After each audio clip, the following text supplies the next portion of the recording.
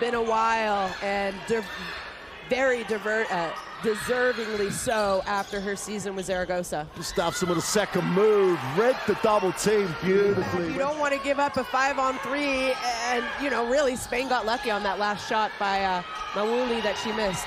Gustafson plays through contact, the double team came. Gustafson inside, once, doesn't get. Ulvina drops it inside. Gustafson deep catch for two. That's so much better. Gustafson just gives Spain intensity and speed that they play with, and the only way I think you can do that is going to the bench. Wow. Gustafson there to clean up the missed shot, I thought. Rodriguez, Gustafson on the short roll. Gets to the far side of the ring for two.